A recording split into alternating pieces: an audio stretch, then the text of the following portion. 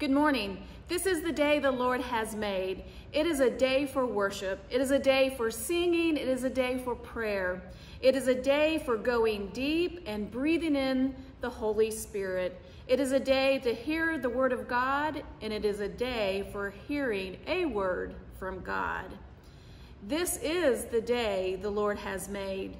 Let us rejoice and be glad in it.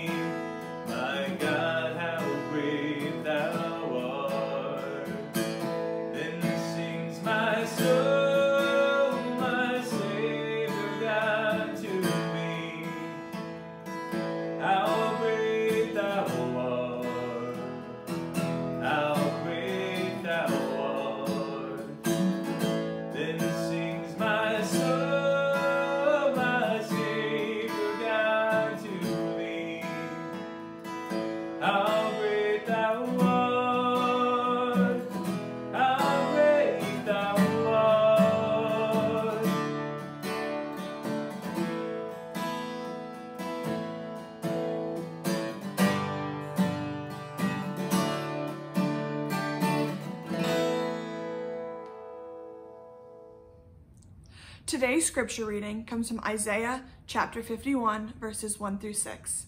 Listen now for the word of the Lord. Listen to me, you that pursue righteousness, you that seek the Lord. Look to the rock from which you were hewn, and to the quarry from which you were dug. Look to Abraham your father, and to Sarah who bore you. For he was but one when I called him, but I blessed him and made him many. For the Lord will comfort Zion.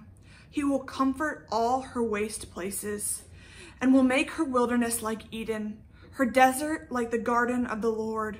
Joy and gladness will be found in her, thanksgiving and the voice of song. Listen to me, my people, and give heed to me, my nation. For a teaching will go out from me, and my justice for a light to the peoples. I will bring near my deliverance swiftly. My salvation has gone out, and my arms will rule the peoples. The coastlands wait for me, for my arm they hope. Lift up your eyes to the heaven and look at the earth beneath. For the heavens will vanish like smoke, the earth will wear out like a garment, and those who live on it will die like gnats. But my salvation will be forever, and my deliverance will never be ended. The word of God for the people of God. Praise be to God. Our gospel lesson this morning is taken from Matthew's gospel, the 16th chapter, beginning with the 13th verse. Hear God's word as it comes to us from Matthew. Now, when Jesus came into the district of Caesarea Philippi, he asked his disciples, "Who do people say that the Son of Man is?" And they said, "Some say John the Baptist, but others Elijah, and still others Jeremiah, or one of the prophets." He said to them, "But who do you say that I am?" Simon Peter answered, "You are the Messiah, the Son of the living God." And Jesus answered him, "Blessed are you, Simon, son of Jonah, for flesh and blood has not revealed this to you, but my Father in heaven. And I tell you, you are Peter, and on this rock I will build my church, and the gates of Hades will not prevail against it. I will give you the keys of the kingdom of heaven, and whatever you bind on earth will be bound in heaven, and whatever you loose on earth will be loosed in heaven." Then he sternly ordered the disciples not to tell anyone that he was the Messiah. This is the word of the Lord. Thanks be to God. Please join me in prayer. Let us pray. Gracious and ever-loving God, we give you thanks for these words from Holy Scripture. We ask that you would help us to understand these words from Matthew's Gospel. We thank you for the story of Jesus' encounter with his disciples at Caesarea Philippi. Inspire us by your word. Fill us with your Holy Spirit as we seek to be faithful in interpreting it. May the words of my mouth and the meditations of our hearts be acceptable in your sight, for we ask it in Jesus' name. Amen. How would you answer Jesus' question, "Who do you say that I am?" It's a very pointed question. I am sure our answers would depend and vary based on where we studied, who our Bible teachers were, how much experience we had in the life of the church. It would depend on how we grew up and what Christian doctrine we learned. Perhaps it would depend on how much time you have spent reading the Scriptures or have not spent reading the Scriptures. It is a question that Jesus asked his disciples directly. Who do people say that the Son of Man is? His disciples are not shy about responding. They say, some say John the Baptist, but others Elijah, and still others Jeremiah, or one of the prophets. Then Jesus shifts the question directly to them. But who do you say that I am? And sure enough, there is Peter, and he responds very quickly that you are the Messiah, the Son of the living God. The setting here is really important. William Barclay, the Scottish scholar and preacher, sets the historical tone of Jesus' question to his disciples, and he does it very well. Listen to what he writes. Here indeed is a dramatic picture. Here is a homeless, penniless Galilean carpenter with 12 very ordinary men around him. At that moment, the Orthodox are actually plotting and planning to destroy him as a dangerous heretic. Jesus stands in an area littered with the temples to Syrian gods, in a place where ancient Greek gods looked down, in a place where the history of Israel crowded in upon the minds of men and women, where the white marble splendor and the home of Caesar worship dominated the landscape and compelled the eye.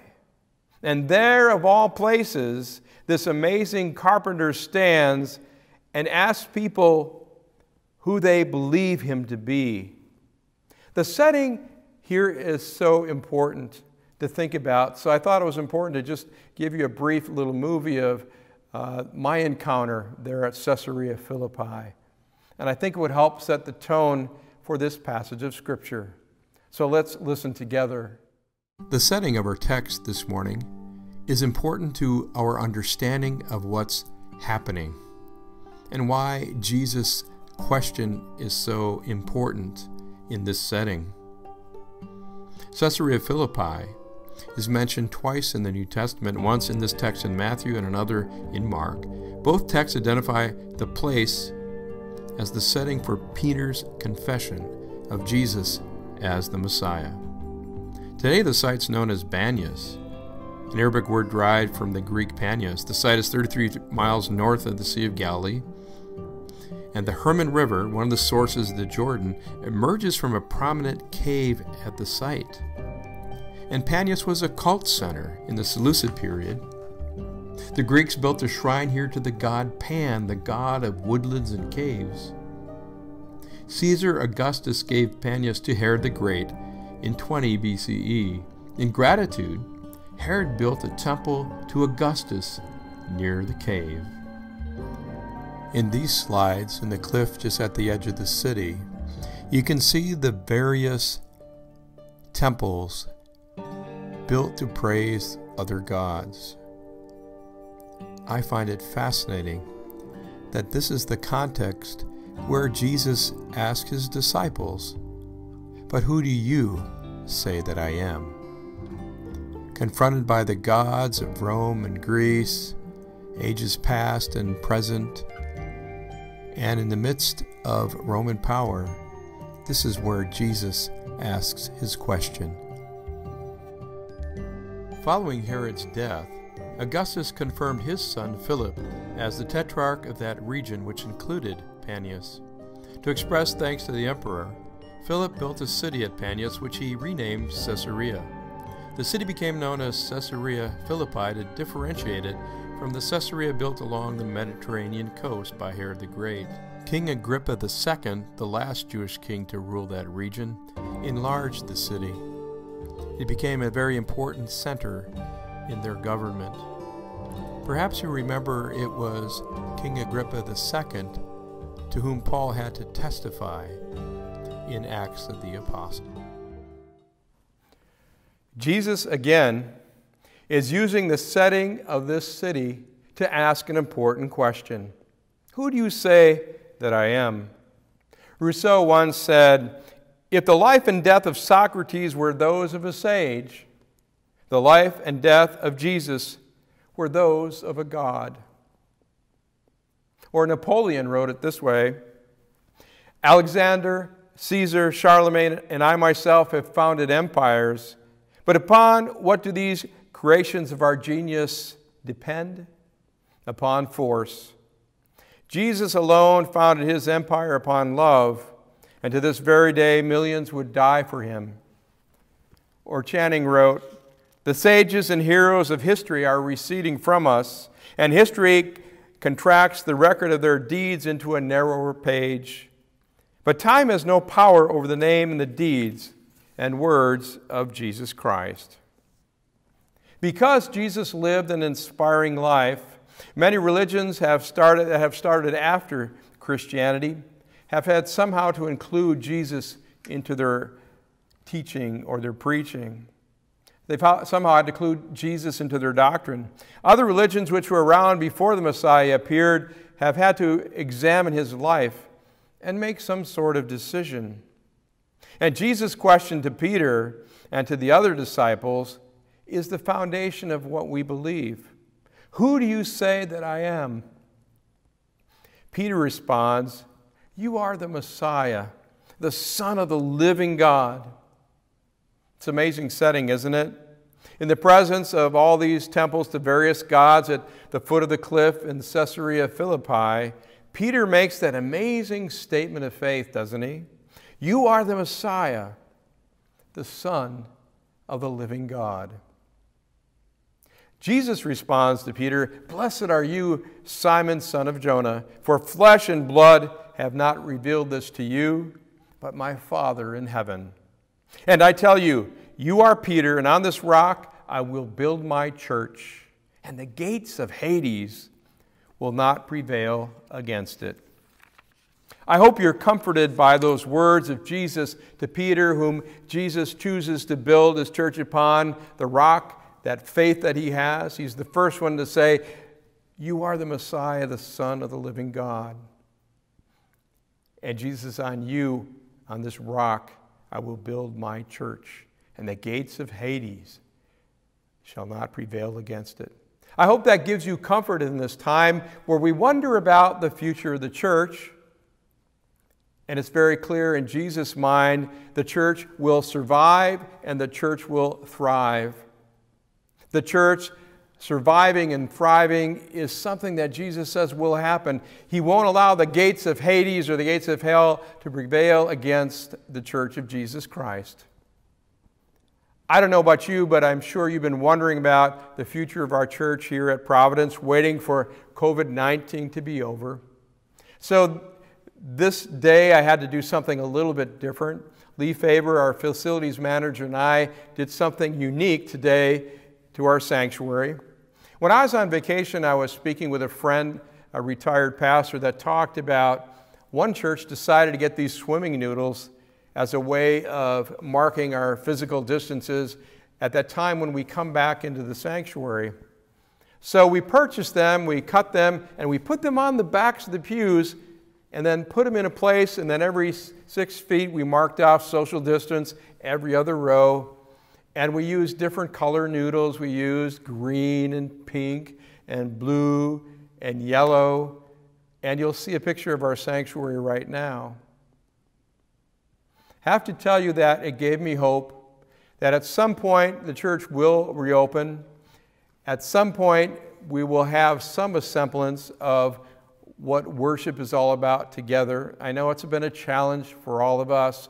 We're not sure how it's going to come out on the other side, but we know that Jesus said that the gates of Hades will not prevail against the church.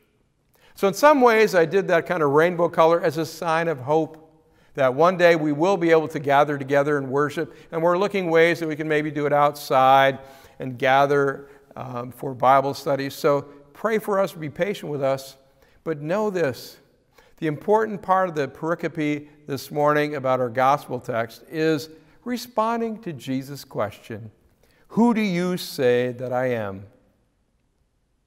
Often in the ministry, I've heard statements from people who have difficulty believing in Jesus. Sure, he was a good moral teacher. He was a kind man. Perhaps he was a physician and a healer. But I just can't believe that somehow Jesus is the Son of God. Marcus Borg, in his book, Jesus, A New Vision, writes this. He says, what Jesus was like is as much of a challenge to both church and culture in the late 20th century as it was in his own time. People were trying to figure out who Jesus was, even his disciples. When Jesus asked them, who do you say the Son of Man is? They had all these different answers from people. Some say Elijah, some say John the Baptist, Jeremiah, or one of the other prophets. People were trying to figure out who is this healer? Who is this miracle maker? Who is this one who teaches with authority? And there's Peter right in the center when he responds, you are the Messiah, the Son of the living God.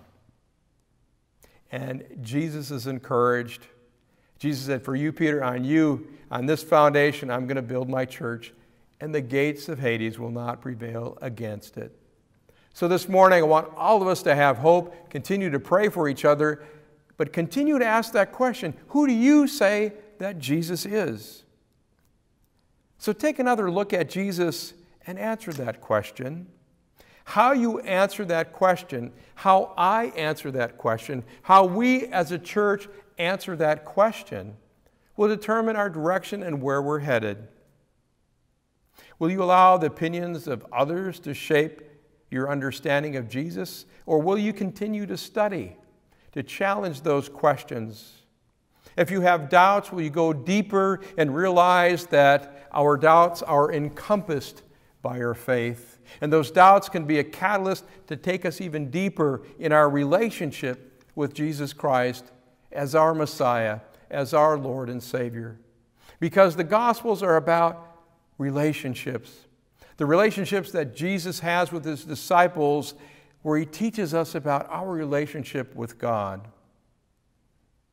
After walking with Jesus, after seeing Jesus teach and preach and proclaim that the kingdom of God is at hand, when he's asked directly by Jesus, "Who do you say that I am?"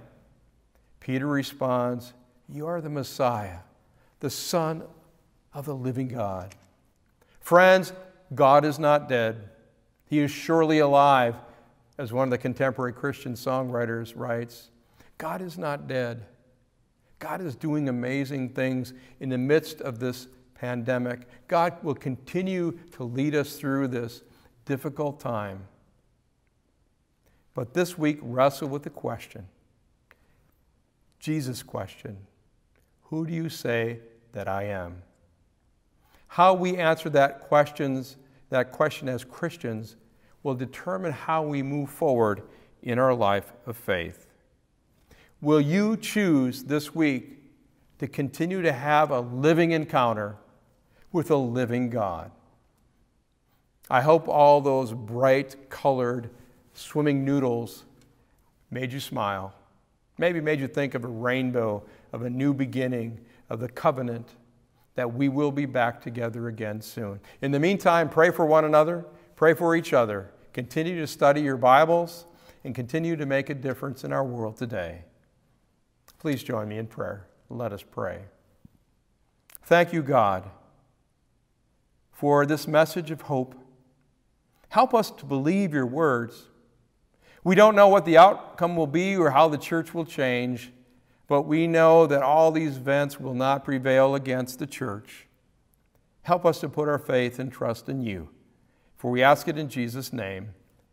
Amen. And now I invite you to join me in our time of prayer. Holy God, with you there is no darkness. Your character has no shadows, and you are pure and good. Yet in our broken world, we see so much darkness around us. Pain, sickness, and disease are in our community and in many homes. Bring your light and restoring presence to the dark places of our lives. Bring your hope to our hearts that feel defeated. Bring your love and compassion to those in pain. Give us faith to say with the psalmist, "Lord, you light my lamp. My God illuminates my darkness." May your light of hope shine in the darkness for families today. Show us glimpses of your presence with us and the comfort you bring. In the busyness of today, Lord, help us to take moments to be still and sit with you, to slow down, breathe deeply, and release our burdens to your strong hand. You are trustworthy, good, and true, and we thank you for caring for us so deeply and so beautifully. Open our eyes to see you at work today, Lord. Give us your light. And now, be with us as we pray the prayer you taught us to pray. Our Father, who art in heaven, hallowed be thy name. Thy kingdom come, thy will be done, on earth as it is in heaven. Give us this day our daily bread, and forgive us our debts as we forgive our debtors. And lead us not into temptation, but deliver us from evil. For thine is the kingdom, and the power, and the glory forever. Amen. He became sin, who knew no sin, that we might become his righteousness. He humbled himself, carried the cross. Love so amazing, love so amazing. Jesus Messiah, name above all names, blessed Redeemer, Emmanuel, rescue for sinners, the ransom from heaven. Jesus Messiah, Lord of all. His body the bread, his blood the wine, broken and poured out, all for love. The whole earth trembled and the veil was torn. Love so amazing,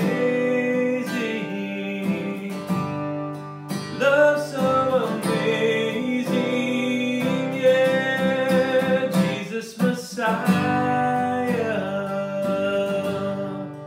name above all names, blessed Redeemer,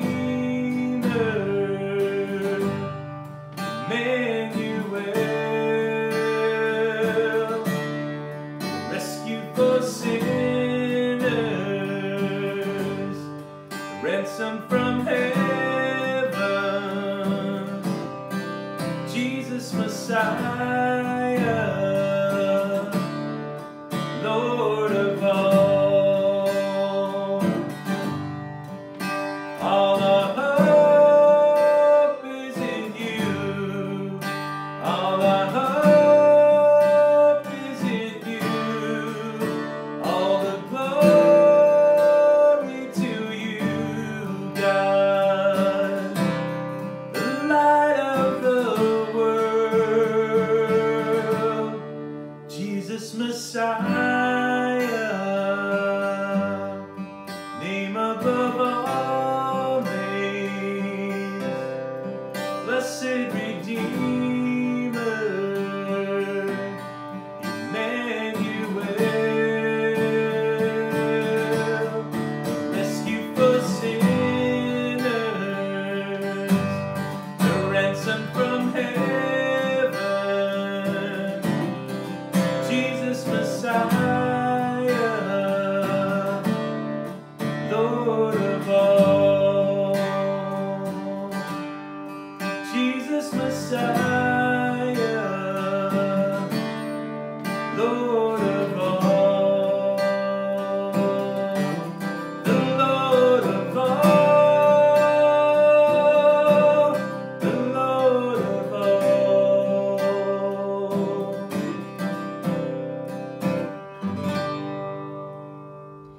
Thank you for worshiping with us today, and thank you for your generous support of the ministries at Providence Presbyterian Church.